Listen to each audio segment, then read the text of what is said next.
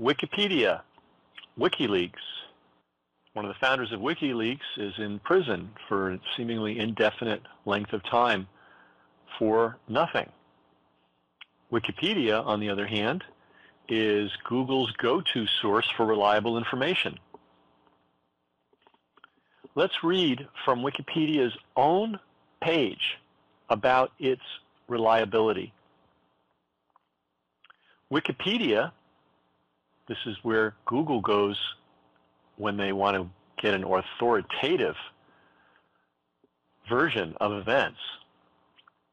Wikipedia is not a reliable source. By the way, this is Wikipedia's own writing right now. I'm reading straight from their own page. Wikipedia is not a reliable source. This page in a nutshell. Do not use a Wikipedia article as a source for another Wikipedia article, even when describing Wikipedia. Wikipedia is not a reliable source. Wikipedia can be edited by anyone at any time. This means any information it contains at any particular time could be vandalism, a work in progress, or just plain wrong. Biographies of living persons, subjects that happen to be in the news, and political or culturally contentious topics are especially vulnerable to these issues. Edits on Wikipedia that are in error may eventually be fixed. However, because Wikipedia is a volunteer-run project, it cannot monitor every contribution all of the time. There are many errors that remain unnoticed for days, weeks, months, and even years. Therefore, Wikipedia should not be considered a definitive source in and of itself. This is Wikipedia's own statement on its own site about itself.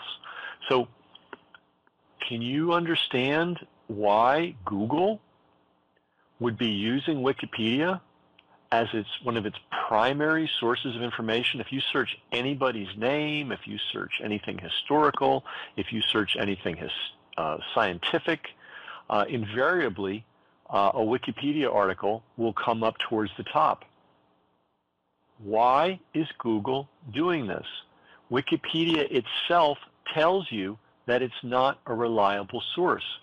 So for Google to present Wikipedia as a reliable source, and they do this tens, if not hundreds of thousands of times for tens to hundreds of thousands, maybe millions of topics, they're committing fraud. WikiLeaks, in contrast, has never been demonstrated to have ever published anything that was not 100% accurate. No one has ever accused WikiLeaks of misleading the public, for the simple reason they have never done it. Contrast that with every other so-called news media outlet in the world. None of them have a record that comes even close to WikiLeaks. So Wikipedia is the go-to source for Google, which is censoring all kinds of information, most recently alternative health information. And the founder, one of the founders of WikiLeaks, is in prison on completely trumped up charges, subjected to all kinds of things that should be and are considered by many people to be torture. So this is the world we're living in. Wikipedia, which doesn't even claim to be reliable, in fact states that it is not reliable, is presented to you as one of the ultimate authorities on everything.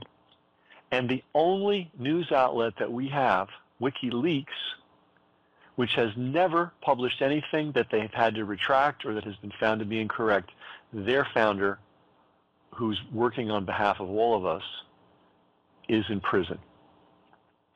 I think this sums up the state of the world pretty well.